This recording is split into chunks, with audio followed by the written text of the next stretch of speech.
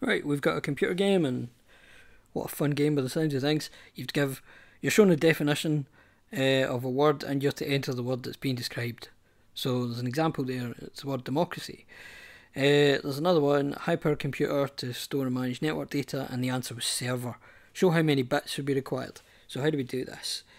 Well, extended ASCII code, so we should know that that is 8 bits per character. So this is 1, 2, 3, 4, 5, 6. So 6 characters times 8 bits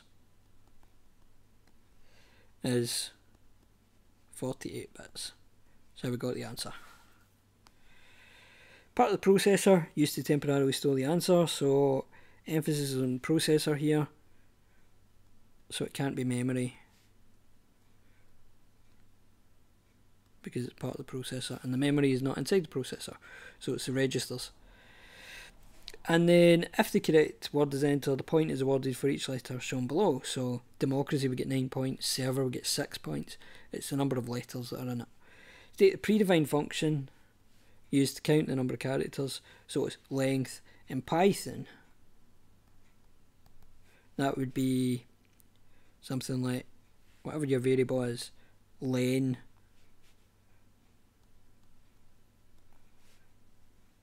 right, and that would be your predefined function. So it's length, or if you'd written len, you would have got away with that.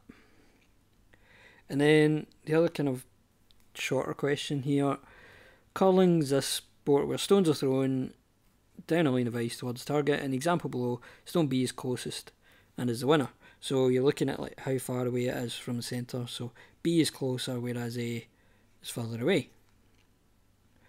Computer program calculates the distance of each stone from the middle of the target. Code's been written to identify the winning stone, but produces the wrong output. So there is no error message here. So it is a logic error. So a logic error is where something produces the wrong output or the wrong result,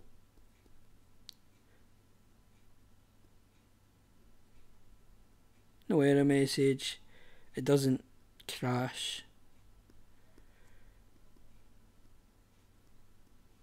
it just gives you the wrong answer or an unexpected answer.